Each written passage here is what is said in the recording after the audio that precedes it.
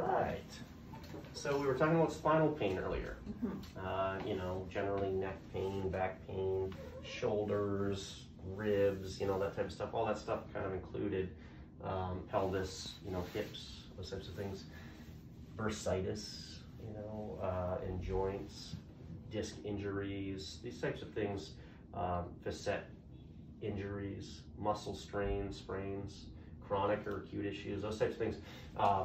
Really important. We're talking about what we do here, which is hyperbaric oxygen therapy, in one of the types of treatments that we do that's really helpful for healing these types of things. Now we also have a physical therapy practice, so we apply it there as well. And so we're able to use this really cool treatment technique to help people who have, you know, some things acutely, just get better, recover faster. And for some people that are just not getting the kind of results they need from their typical treatments, this can be a really great way for them to maybe get over that that hump, that limitation, whatever it might be. And usually in the case of these types of things, it's either inflammation, swelling, chronically, not getting enough oxygen to the tissues to heal, and those types of things. So what we can do is we get to use something called hyperbaric oxygen therapy. And what hyperbaric oxygen therapy is it's oxygen under pressure. And why that's really important is because when we have oxygen under pressure, it allows more oxygen to get into our bloodstream or into the fluid of our blood and deliver to these areas of injury to heal them. So when we look at the lungs, and we have oxygen coming in from breathing, what happens is oxygen doesn't just, you know, miraculously get into our, you know, bloodstream. What it has to do is it has to diffuse into our blood vessels.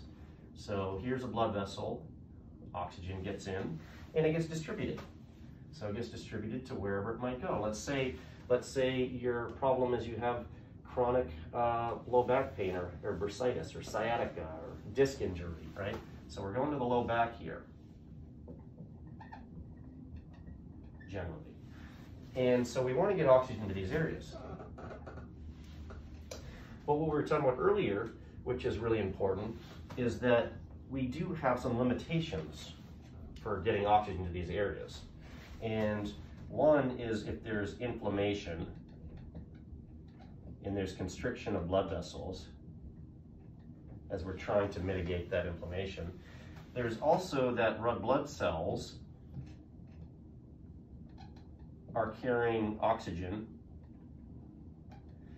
and they are limited. We have only a certain amount of those, so there's only a certain amount of red blood cells. And how far can they get in the tissue, or how far can they reach? So when we're healing, we need to heal inflammation, and we need to get oxygen to these cells, because oxygen to the cells creates ATP, or energy, that allows us to heal. That's how things heal. They need oxygen, and they're carried through blood vessels by our blood cells. Now these little oxygen molecules, they're tinier, they're much smaller. And each red blood cell can carry 4 oxygen molecules. Only 4, up to 4. But like we said, we're limited by red blood cells, or the blood flow, circulation, all these different things. So, you know, we want to talk about circulation here as one of our limitations, potentially. So, what hyperbaric does is when we go under pressure, oxygen is transferred from a gas to a liquid form. And it also shrinks a little bit. So what happens with that is now we don't need these big red blood cells, if you will, to carry oxygen.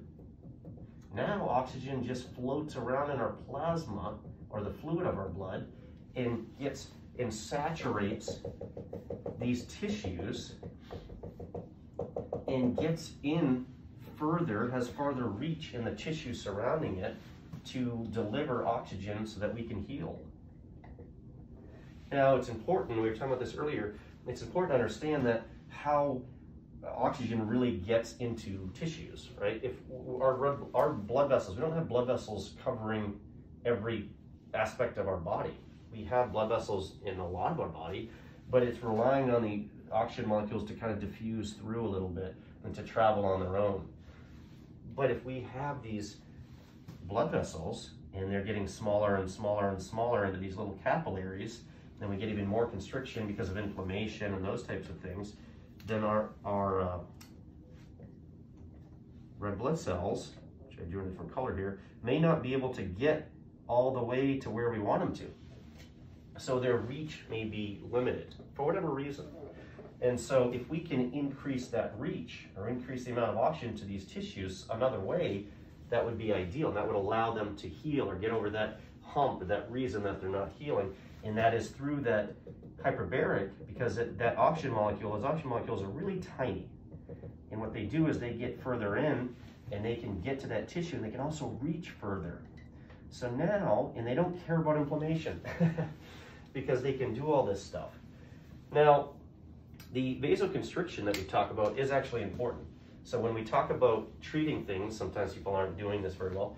They may not be getting that vasoconstriction happening. So the hyperbaric actually allows that vasoconstriction, or the constriction of blood vessels, which normally I talked about not being helpful, but when you do it with hyperbaric, you still get a huge increase in oxygen, which allows the healing to occur.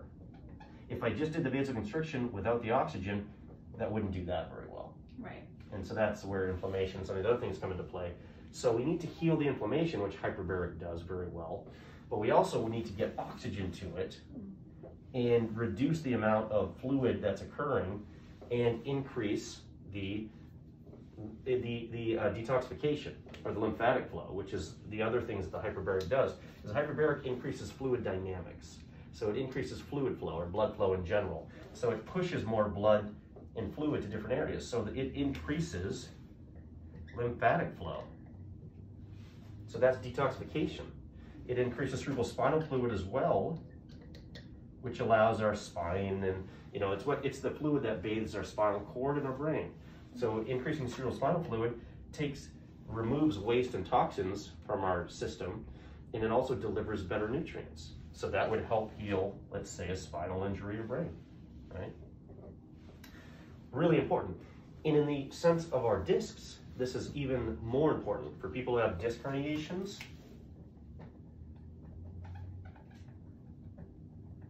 Discs don't have a good blood supply.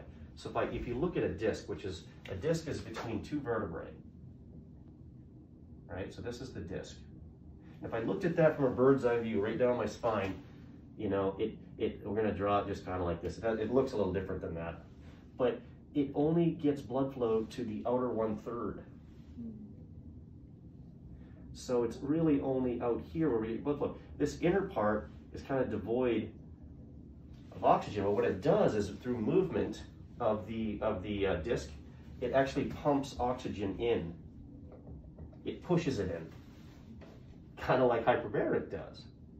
So discs can heal, but they need that type of movement and activity to push through. That's why a chiropractor and a physical therapist are so important for disc injuries, because they start to get those joints moving so that disc can receive the oxygen and other nutrients, not just oxygen, but other nutrients it needs to heal.